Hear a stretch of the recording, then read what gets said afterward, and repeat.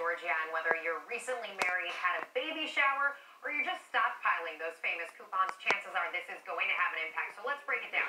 360 Bed Bath & Beyond locations and 120 Bye Bye Baby locations, that's the sister store, should stay open for now, but they are expected to close by June. And there are reports that some discount retailers like TJ Maxx and Burlington Coat Factory, they're already moving in to take over some of the locations. Also, Planet Fitness may even be eyeing some of those locations. But as for those returns and those exchanges, if you bought it yesterday or before, normal policies apply, but the return window closes May 24th. If you have stockpiled those coupons, well, you have until Wednesday to cash in, Wednesday. If you have a gift card, gift certificate, or loyalty certificate, you need to use it in the next 2 weeks. They are still selling online, but pro tip, guys, go to the store.